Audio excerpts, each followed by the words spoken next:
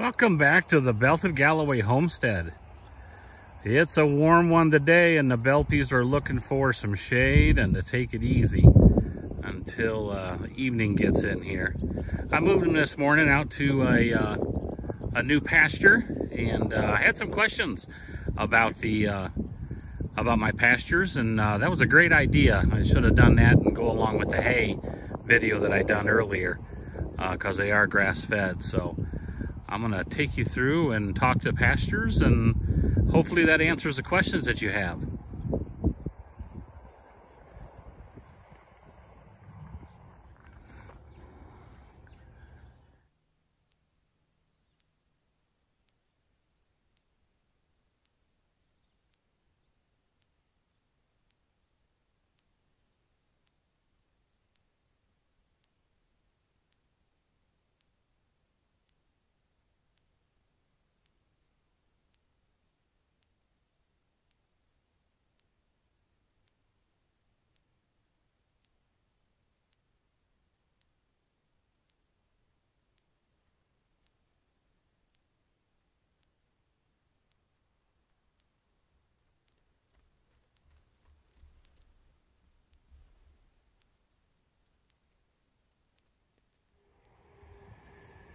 Well, hopefully the wind isn't too bad out here. It seems to gust every now and then.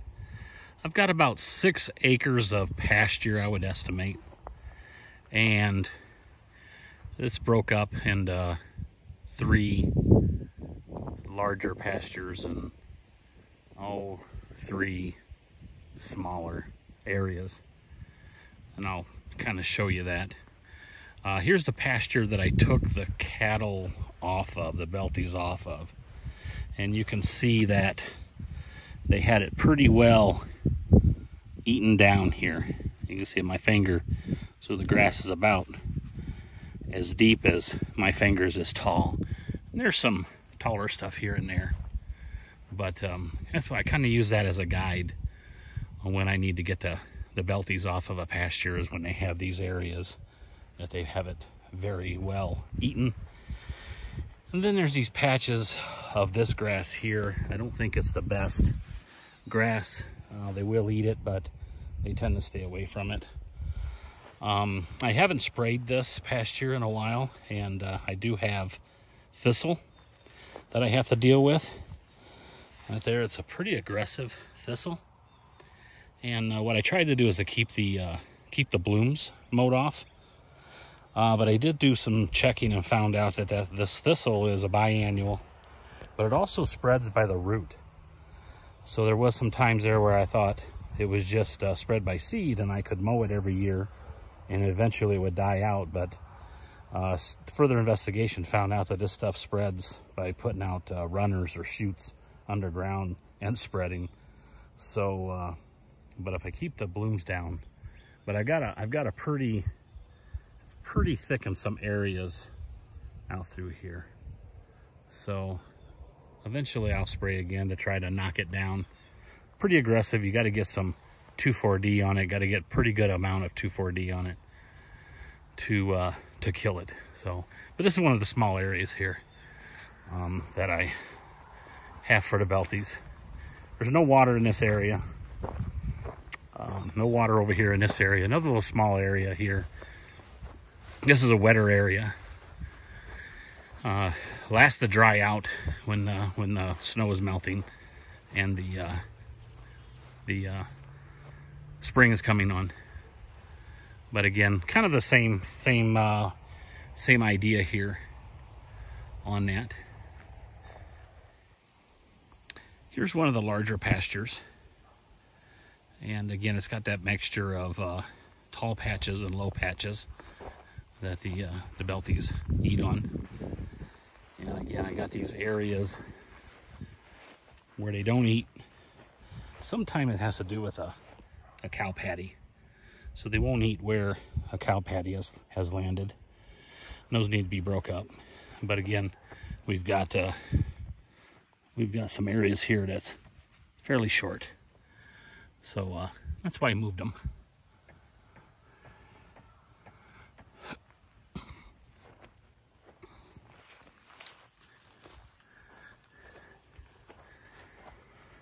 Again, some areas here that are well grazed, so I gotta give it time to come back.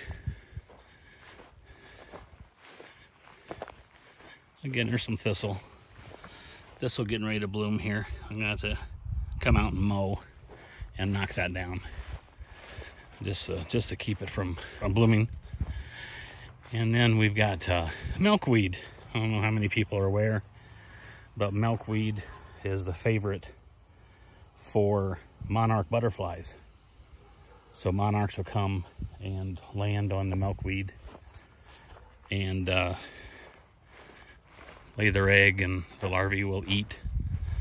So like this one here, you see how the leaves are gone, and most likely there is a monarch butterfly that's been eating on this. So we try to leave some of these for the monarch butterflies, and you'll see them throughout the pasture, and just trying to help with other insects.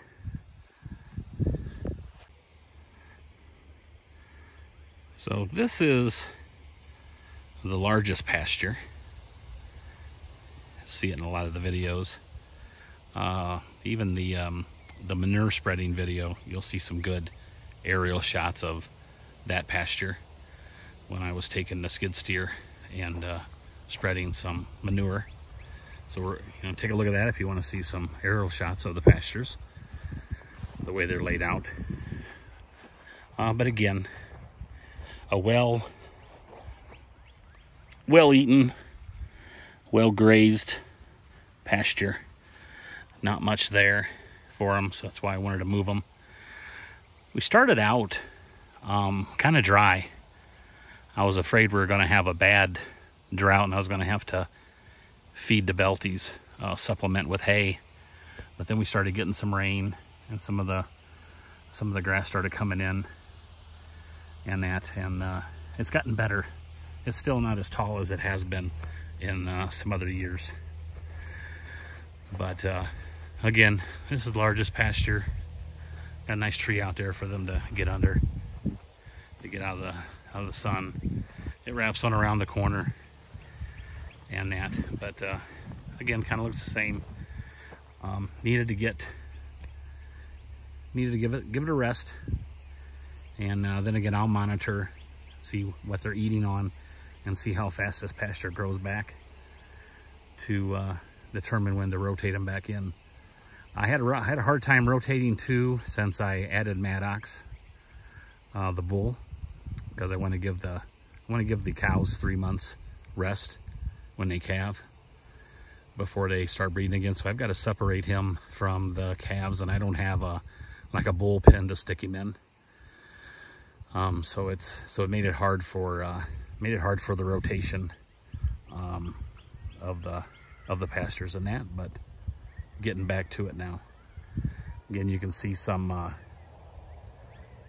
milkweed out there. Left quite a few for the monarch butterflies. But if you have a bull, you've got your 12-month cycle where you got your 9-month gestation for the cow to give birth to the calf, and then give them 3 months rest, and then try to calve in the spring when the snow is gone, but before the heat hits too hard and that. So we got some asp trees out here, and when the wind blows, I don't know if you can see that on the camera or not, but they are just absolutely beautiful.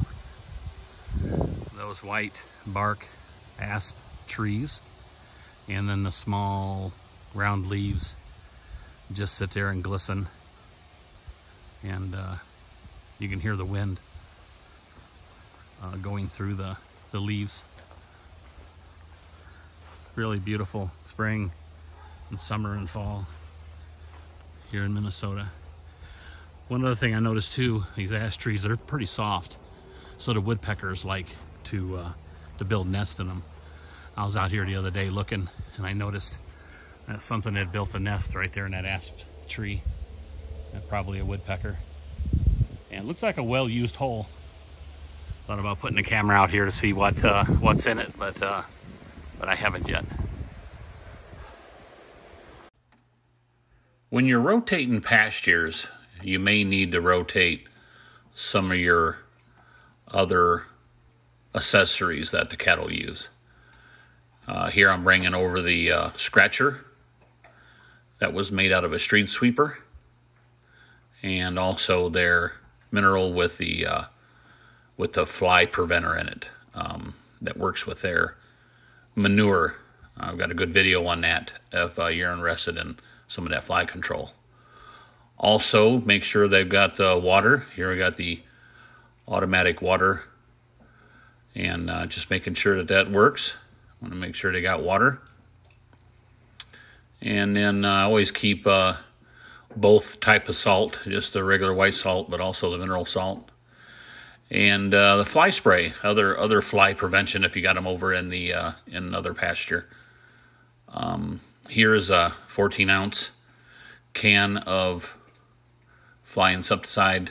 I found these tall sprayers are harder and harder to get, but they take 4 D-size batteries. And like I said, they're the taller sprayer. You can set to spray so often. And also, I got the taller 14-ounce can. I mount them up pretty high because an outstretched neck and a cow tongue can reach pretty far. So I put them up there next to a structure to prevent them being knocked down. So just make sure you bring your other accessories along if the cows are going to be in another pasture for a while. So this is the third largest pasture that I have, and this is one of them that I mowed and applied 2,4-D, and boy does it do a good job. It knocked down that broadleaf, knocked down the dandelions, and you can see how tall this grass is. Get down here. Even Wendy can lay in it, and you can just barely see the top of her. So, it's done really well since I mowed it and applied the 2,4-D. I've had it taller, but it's in good shape, and I wanted to get the belties on here so they could start enjoying it. I do have a stubborn area over here with the thistle. I'll come out here with a hand wand and apply some 2,4-D or something to try to knock this down. Definitely mow it again, or like I said, weed whack it. But it's just a small area that's just persistent. So I'll try to deal with that. Other than that, nice. Some of the grass is coming up here with their little tails here. So you're seeing a lot of that. If you're picking that up on the camera, that's the like the reddish type, the reddish hue, are those things on top. But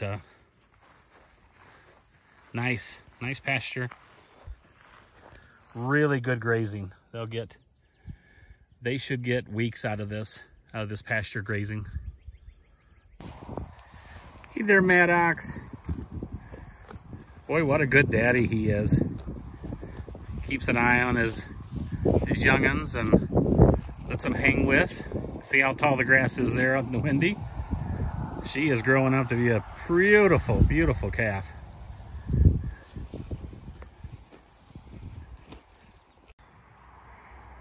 And here's the last pasture, kind of an auxiliary pasture that I put in to provide more grazing, more rotation. Also just to reduce the amount of mowing I need to do. So this one here's got the T-post. Only got 3 strings of wire. And I basically sized it to the amount of wire I had for the white lightning here. And then topped it off with some rope up here. But I picked up some used white lightning wire here and kind of laid it out to fit the amount that I had. I don't have any water out here or electric. So when I do rotate the belties out here, I've got to run that temporarily. I got to put in a temporary water trough and keep that filled with a garden hose, and then also run a electric out and put a temporary fence charger or a fencer out here to electrify the fence. But and you can see that in the video here. I've had it where I was transferring the cattle across the driveway, and that you can see a video of that. And again, it's kind of similar to the other pasture. This one here I also mowed and applied 2,4-D, and man, it really cleaned it up. It got rid of the broadleaf. It got rid of the dandelion. And you can take a look at that 2,4-D video, but none of that broadleaf and dandelion now is in my lawn or in these two pastures. It's done a real good job on cleaning it up and knocking it down. And then I've got to take some over here into the tree line. The belties really love this and come over here into the shade. They even eat some of the roughage. Belties are really good at that. They can live on some pretty rough stuff. But the woods is a constant battle. I'm trying to keep it beat back, so I have to get my weed whacker or my DR out here and knock this down. But as you can see, it's fairly tall also, and I'll end up rotating them over. One additional item is I have been thinking of doing a drilling with some some pasture seed. So I'm checking into a no-till drill. I wouldn't want to till all this up and just have somebody come in and drill the seed in some kind of a pasture mix. So I have been thinking about that. I don't know if any one of you have ever done that, had success in it. But I'm going to check and see if there's anybody that can do it. I think every now and then you need to replenish, renew, even though there's latent seeds in there and it comes up. But I don't know, that might help. I have to check the costs and all that, but doing a no-till drill. But that's the pastures, the different issues, how I keep the belties fed. Any questions? Please let me know. Thank you.